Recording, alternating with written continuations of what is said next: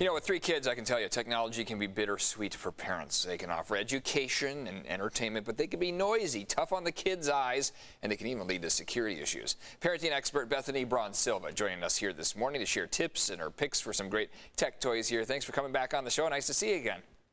Nice to see you too, Eric. I mean, you said it. I mean, especially over the last few years, lots of parents are concerned about the amount of time that their kids are spending in front of the screens. I mean, due to virtual learning, just normal television watching, and of course, those pesky tablets. Yes, absolutely. But yeah, you're like we said, bittersweet. I mean, there is some things that they can learn here, but it all depends on how long they're on, right? Can you tell me about the screen time and limits? I mean, what do you do at your house? Yeah, so my kids I have a 9 and a 6-year-old like you. You have the older one too. Yep. But for the experts recommend for children older than 5, or really that 6 and up range, that about 2 hours per day.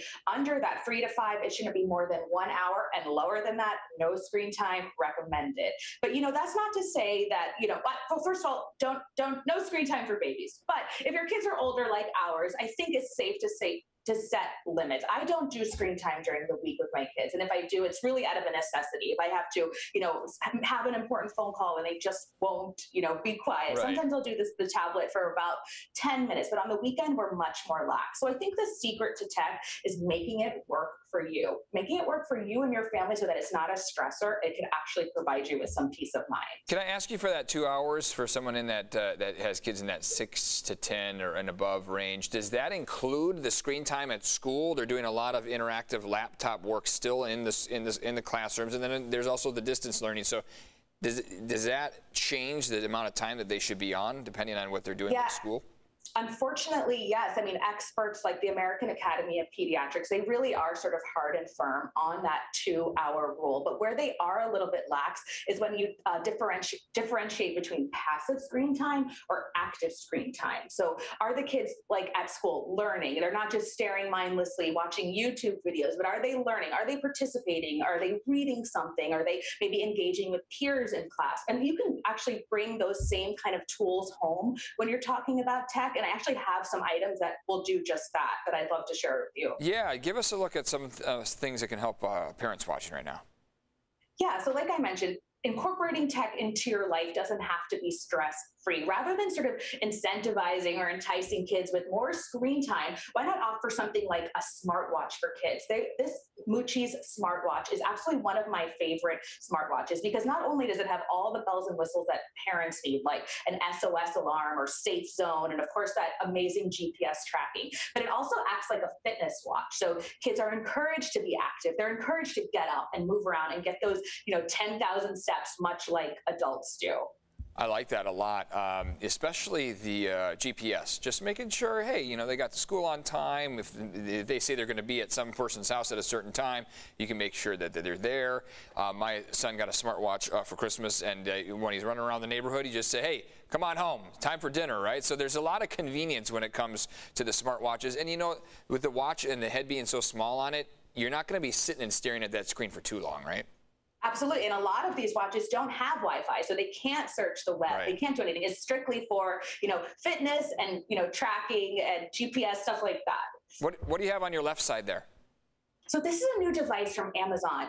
This is called the Amazon Glow. And so it's sort of a new take on video chatting. I mean, I don't know, Eric, how many times you try to FaceTime with relatives or maybe your own kids while you're at work and they instantly get bored and run off. So this is just a whole new way to video chat that really makes it that active screen time like I was talking about. So of course you have the video call here where you see face to face, but it's actually screen projected on this mat that you can move and interact with. So you can read books, kids can play games, and they can even create art all with the person, the remote relative or friend, let's say, on the other side. And all that person needs is, a tablet and the free Amazon Glow app. So I love this because kids are learning. They're getting all that sensory experience that is so important to us and parents and their development. So, and again, they're doing it with a loved one. So it's really, really great. It's almost like being in the same room, which, we can't do too much these days. So it's really great, a great way to connect and learn all, under the umbrella of technology. That's really neat because you might have a grandparent that wants to to, read a book to the kids, and that's come a long way, the technology has here. So really interesting stuff. How can they still be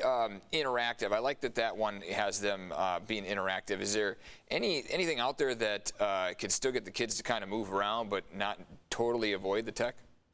Yeah, there's two games or toys that I really love. One is called Marbotic. So it's a Montessori-based game where kids use their tablet, sort of in the same way as the Amazon Glow, but they're doing it in an interactive way. So the Marbotics comes with wooden letters and numbers. This is really for the smaller or younger kids, I should say. So they're able to learn number and letter recognition, early literacy, all by using that screen, that tablet, but again, in an interactive way. And for the older kids, like our kids, Eric, have you ever heard of it's called Osmo. So it's really the same thing. You set the iPad up, it projects down to the floor, and it comes with all these really cool pieces to teach kids like STEM and how to code. So again, they're interacting with technology, they're interacting with a screen, but they're doing it in a tangible way where they're using objects and they're kind of forced to use their imagination in a broad way. I love that because, look, we have to embrace the technology with our kids. They are going to grow up surrounded by it. Many of them will be doing this for their jobs, Bethany. So we can't turn a blind eye to it. We got to just make sure they understand it, that they're involved in it, but it's not just too much. Bethany, thanks for the great ideas here and for the advice and tips. Where can people learn more about your advice for them? Yeah, so I'm really easy to find on Instagram at Bethany Braun-Silva, and I tend to share lots of parenting tips there. Bethany, always appreciate it. Thanks for coming on the show. Thanks, Eric.